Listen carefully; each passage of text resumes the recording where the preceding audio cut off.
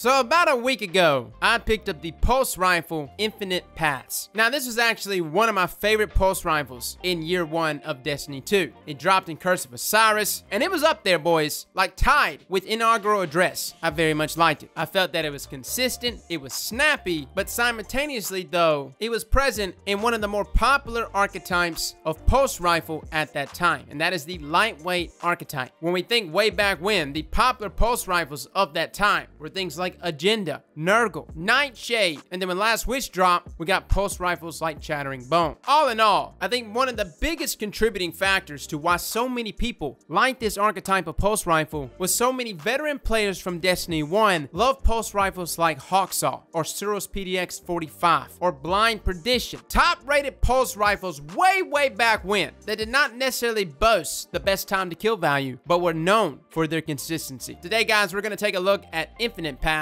Yes, you can get this through the sundial. You can also get this as a time lost frame, although I believe the sundial is probably the fastest way to farm for this. We're gonna go over a few rolls, and I was very flip-floppy with this weapon. Originally, when I played with it, God, I thought it was terrible, guys. I took to Twitter. I was very upset. Infinite Paths has returned to us, and it's crap. How did this happen? Turns out, it was my roll. Now, I've got many rolls here, but the roll that has stood out to me the most, that has enabled this pulse rifle to battle out against many weapons in that mid-range, is this roll right here that essentially fully maxes out that range stat. Now, it'd actually go further than this, say if I had a range masterwork instead of a stability masterwork, but from my experience, you want to have a range stat close to 60, as close as you can possibly get it. Now, this roll right here came with full bore for a very substantial buff there in range, accurized rounds, auto-loading holster, which is not the trait I would choose, but the final trait there is Eye of the Storm. The main thing to take away from this one, guys, was I was just experimenting with the consistency on this pulse rifle. I went from using more stable rolls, things loaded out in our stability stats, things loaded out in recoil direction, things that would obviously make this pulse rifle a more consistent pulse rifle. The issue is that I was running into damage fall off so severe that in many scenarios, that optimal time to kill value of 0.87 seconds was never reached, simply because of damage fall off, which takes us to the optimal range here of something like Infinite Paths, even this max range one. And again, it could stretch a little further if we had a range masterwork, but everything else is pretty much loaded. But Infinite here is pretty much constricted to 35 meters or less. Now, I know that may sound pretty good, I guess, in comparison to a hand cannon, but understand, in comparison to other pulse rifles, that's not that good. When you take some of our aggressive pulse rifles, especially our aggressive burst pulse rifles, things like Sacred Providence,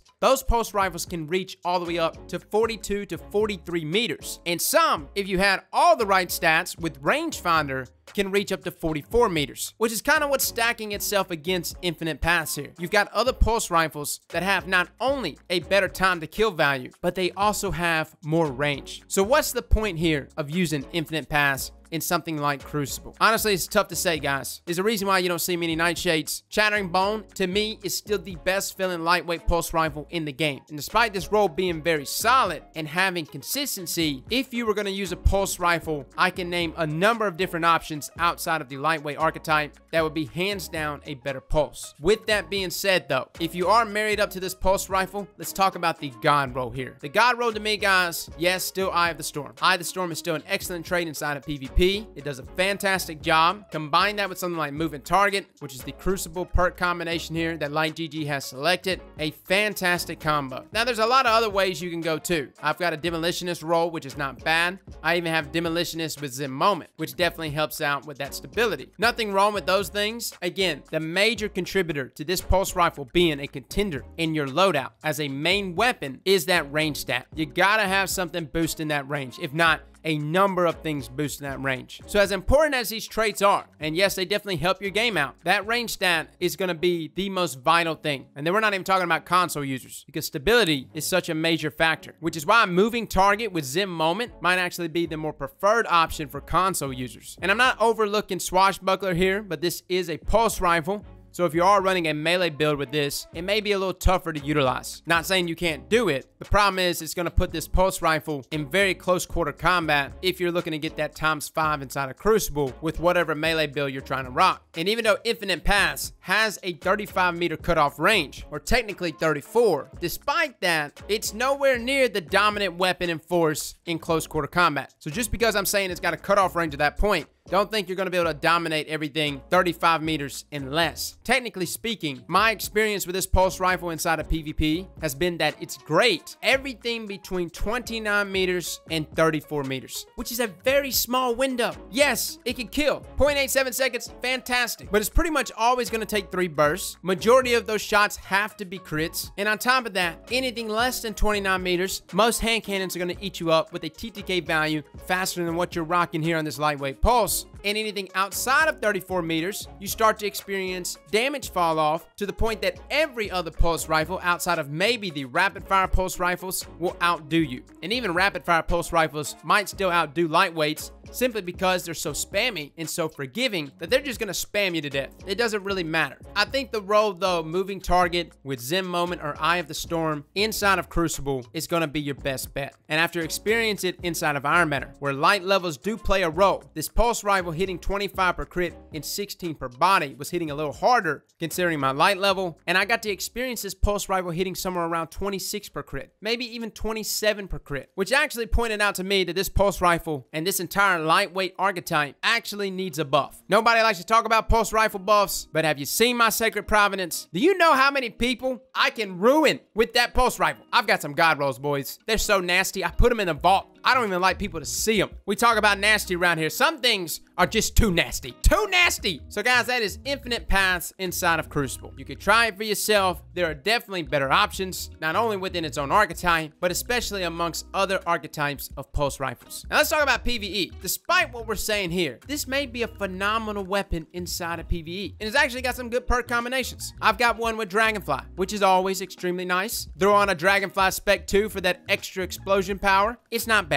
And depending on what you're going against, you can actually combine this with something like Genesis that will help you out against shielded enemies. Now, me personally, I think Demolitionist is still the way to go, especially inside of PvE. Whether you're rocking a grenade build or not, it's still going to benefit you. Having your grenade available at all times is always a positive. But all the other perks, things like Eye of the Storm, Opening Shot, Shield Disorient, I wouldn't necessarily recommend that inside of PvE. And even something like Zen Moment, I don't even think you need that inside of PvE. For me, guys, I would honestly go the route of something like Demolitionist and Dragonfly, or maybe even something like Demolitionist and Swashbuckler. You could go the route of Grave Robber and Swashbuckler. Treat this almost like a pseudo SMG, but with some range, and it's a burst fire. Very awkward. Things are getting a little strange here. You're running around pushing aggressively with a pulse rifle, rocking Grave Robber and Swashbuckler. I don't know. It just doesn't sound right? That just sounds wrong. But you could rock that. That is definitely an option. Other than that, was it impressive inside of PvE? It wasn't bad. It's definitely not the best though. Like when I talk about pulse rifles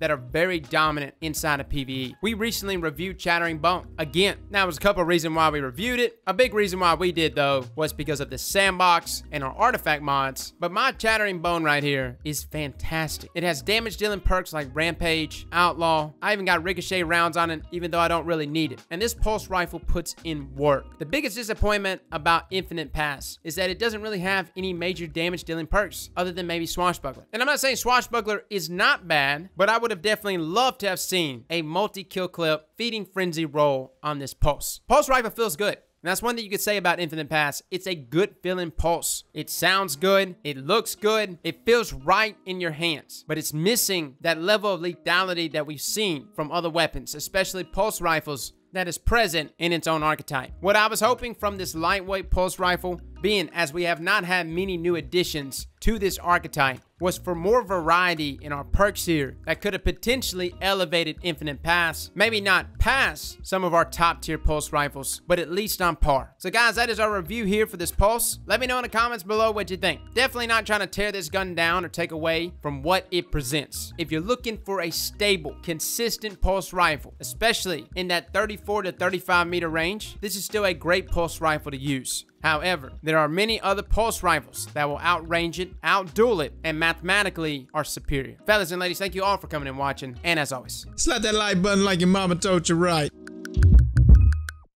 you.